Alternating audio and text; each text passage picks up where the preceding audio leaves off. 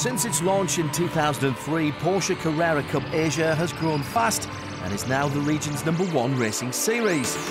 With the rapid growth in the region's motorsport, Porsche China have created a new junior program to find Asia's next young star, emulating the brand's European scheme, which launched the careers of Timo Bernhard, Michael Christensen and Le Mans winner Earl Bamber.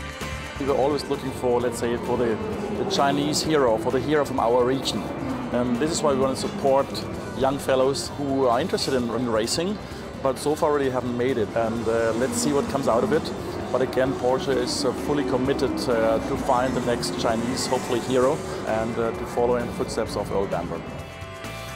Porsche China have previously nurtured young talent, but reflecting a growing professionalism within the sport, the winner not only receives expert training, but funding for the whole 2016 Carrera Cup Asia season. I think it's a very professional program because the Porsche, they have a very good Le Mans team, they have a good series like the Porsche Carrera Cup, and when I entered the program, they try to make it very fair and very comprehensive to see who is the best driver.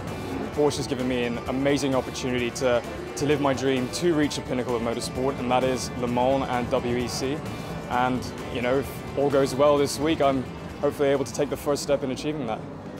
Final evaluations took place at the Shanghai World Endurance Championship round, where 9 finalists were put through exhaustive tests, including physical fitness, driving potential and media training.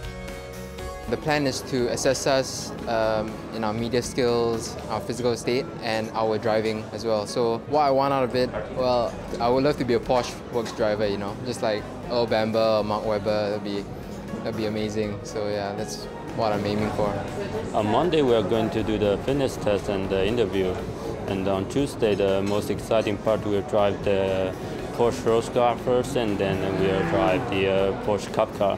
It's not only about driving, it's also that we think that somebody hopefully fits a little bit the Porsche personality and our corporate culture.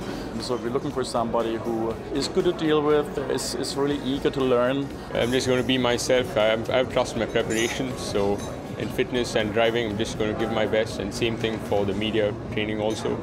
So thanks for this. As well as all the training, there was also a chance to go behind the scenes. With a 1-2 finish at Shanghai, Porsche secured the World Endurance Championship, giving the youngsters a chance to see their motorsport program working at the highest level. Well, we arrived Friday, and for the weekend we've just been shadowing Porsche. We've been hanging out in the hospitality area and going through the garage, checking out what they do.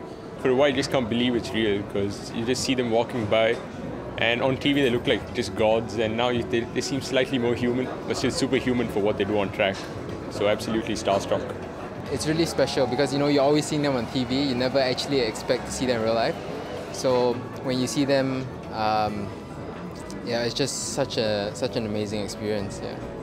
From the youngsters just starting out, Andrew Tang was selected as the inaugural Porsche China Junior. For the 21-year-old from Singapore, being welcomed into the Porsche family could be the beginning of a dream career.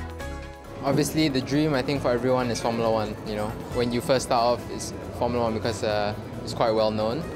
But the more you're in racing, the more you realize there are so many different important races as well, like Le Mans and WEC. So, you know, to be a part of that and a race in Singapore, that's the dream, yeah.